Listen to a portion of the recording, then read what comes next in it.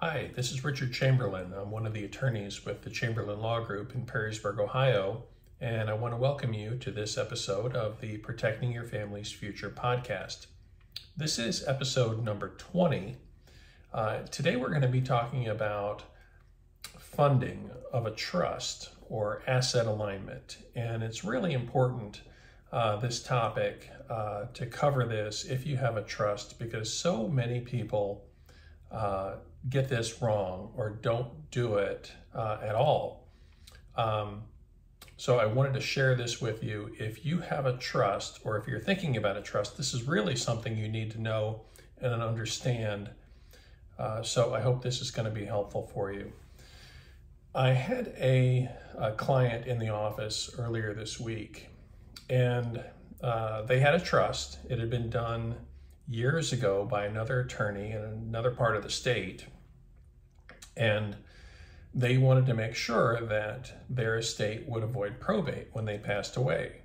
So, I of course explained that having a trust doesn't mean your estate avoids probate. Having a trust where the trust is the owner of the assets that it needs to own, that is what is going to determine whether probate is avoided or not. And as it turned out, none of their assets were owned by their trust. So I explained this estate will not avoid probate. And here's how we go about fixing it. So we talked about how to go about fixing that. So that was just a reminder for me that there are people out there who have trusts that were prepared by other attorneys, or people who are thinking about trusts who don't know that a critical step in the trust creation process is what we call the asset alignment process, or funding. You might have heard it called funding of a trust. And that is where the ownership of certain assets is changed so that the trust becomes the owner of those things, or the trust becomes the beneficiary of those things. If you remember back to I think it was in episode number 7, where we talked about how a trust avoids probate. The answer is a trust will avoid probate if the trust is the owner of assets that would otherwise have to go through probate. So let's take an example. If a person owns a house and they pass away owning that house, then in order for someone to be able to do something with that house, whether it's sell it or transfer it to the new owners, or to just continue to rent it out, for example, then they need to get the legal authority to do those things. And if the asset is owned just in that person's name, then they have to get that authority through the court, through the probate process. Even if they have a trust. If the trust doesn't own that house, it doesn't do any good. So it's really important for the trust to be the owner of that house.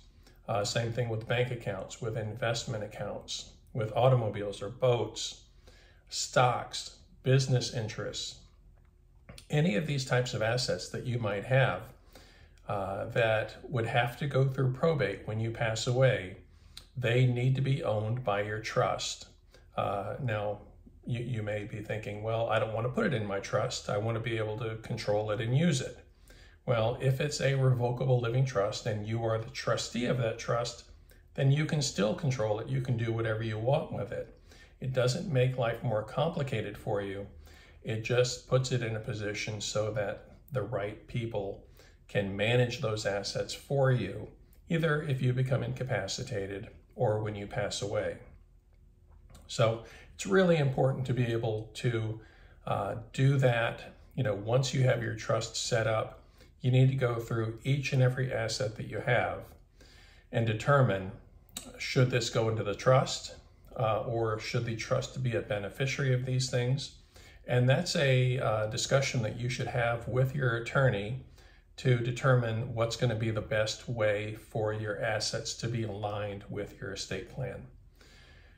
So if you have a trust, don't make the mistake of not funding it correctly, of not having your assets aligned properly. talk to your attorney and make sure that those things are done so that your estate plan will achieve your needs and your goals. So I hope that was helpful for you. If you have any questions, you want to talk to one of us, then you can reach out to us. The contact information through our website is in the show notes. If you need to schedule an appointment, you can request that right on the website. So hope that was helpful for you, and we'll see you again next week. Thanks.